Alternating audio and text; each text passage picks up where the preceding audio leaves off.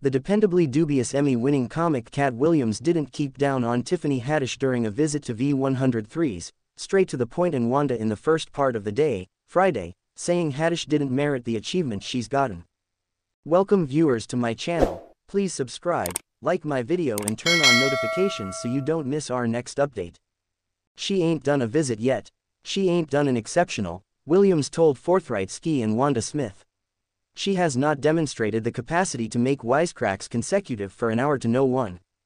The entertainer delivered a kickoff unique and just endorsed with Netflix for another.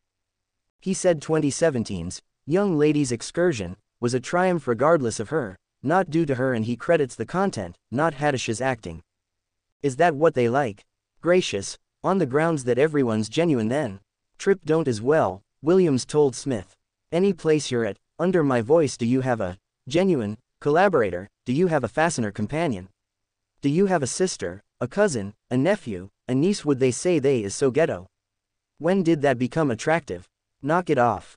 They like her since she needs to lay down with a white man, Williams expressed, seeming to reference Haddish's crush on Brad Pitt. He likewise guaranteed she wedded and separated from a white man. Haddish, who is additionally an Emmy champ, chose not to nibble back, rather tweeting, "It's true, I made it. Katt Williams discussed me and didn't have his realities right. I anticipate seeing you on Monday, Katt, when we get our Emmys. I simply need to give you genuine love cause you really want it, and I love you." Williams likewise disagreed with Kevin Hart, Lil Rel and Jared Carmichael, who have seen critical outcome as of late regardless of not having Paramount jokes or investing as much effort in the stand-up circuit as Williams.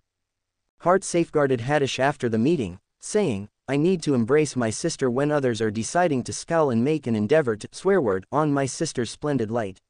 I decide to turn up the handle and make that light more splendid, at the level of her vocation when most ought to acclaim, when most ought to commend, some decide to down." The Friday after next star said, "She's been doing parody since she was 16. You can't perceive me your number one Tiffany Haddish joke. Why, since she ain't done a visit yet. She ain't done a unique." He went on by saying it's uncalled for that Tiffany acquired such fast achievement when different ladies entertainers before her have been skirted.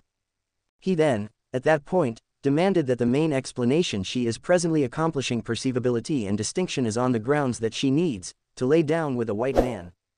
The 47-year-old expounded, "That is the reason. The main thing she said was I want to give it to Brad Pitt. She said she has a sick vajayjay, ain't no one checking for that." Be that as it may, Tiffany accepted his analysis all.